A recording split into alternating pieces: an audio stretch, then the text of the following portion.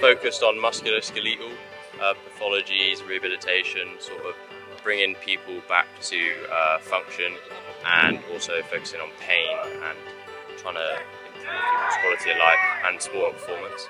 Trying to prevent certain injuries, so it's all good being able to rehab somebody when they have an injury and getting them back to return to sport, but it's seeing like weaknesses and being able to work on that before an injury actually happens. I would say it's a good way to get people active, and it's also quite like a fun way, so it might actually take away some like fear avoidance that patients might have towards their injury, and I would say it just gets them like used to moving again. Yeah, it's just a good way to get people active, get people moving. Even if you're not injured, just if you're quite like not physical, it's a good way to just get your exercise up and in a fun way where you don't get bored really. Even if football isn't your main sport, it's something that you can get involved in, and today it's highly demonstrated that even people who don't play football still have the skills to play, and even if they feel like they don't, they give it a go, it's social